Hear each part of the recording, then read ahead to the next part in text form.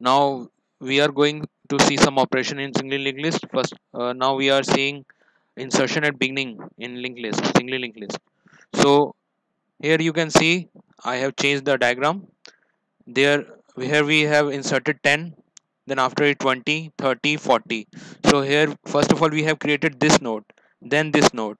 So you can see by this pointer line, okay, and our head is modified each and every time. First of all head is here, then head is here, then head is here, then head is here.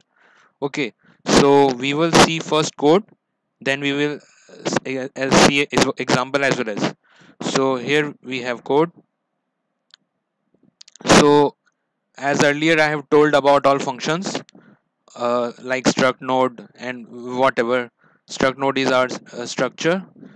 So first of all we have created a new node, then we have asked for data from user, then we have inserted value in data of new node and null to the next of new node.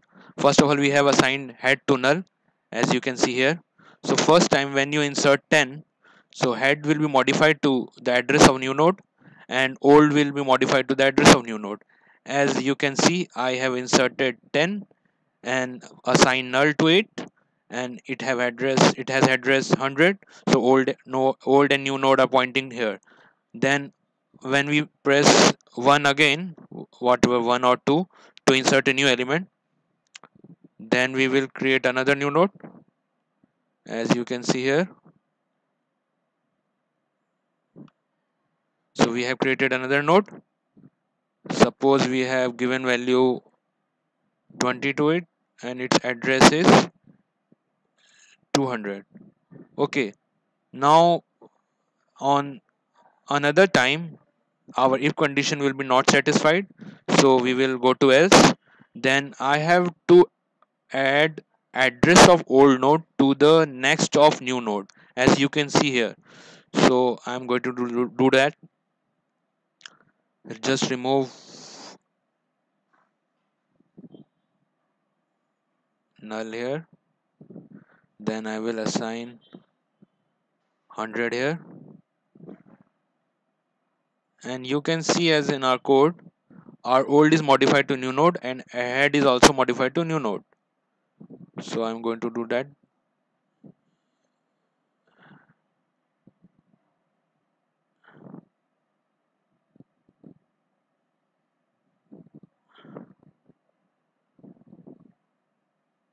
um, yeah, so our old is now here and new node is also here.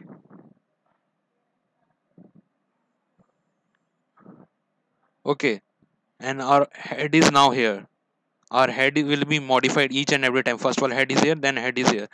Now we will again insert an element, uh, as you can see, and we have assigned null to it, and we will assign value some here.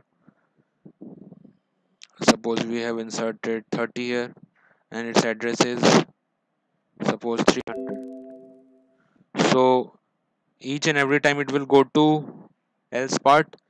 new node is new node is at 300 and old node is at 200. So first of all we have to remove new node because our new node is at 300.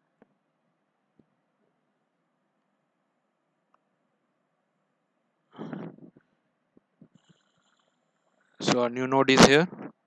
Okay, so what we have to do, we have to insert new node next equal to old. So we have to add this address to here. So we will do that.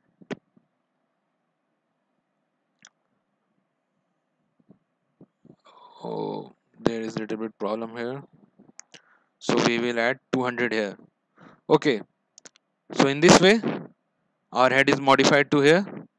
So in this way you will get all linked list insertion at beginning. Let us see at code.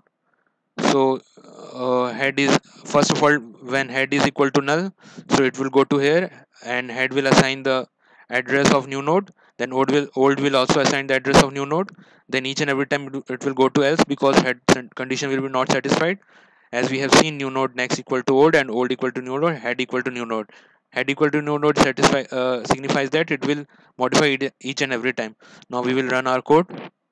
Suppose we have press 1 insertion at beginning, press 10, then again press 1 at 20, again press 1 at 30.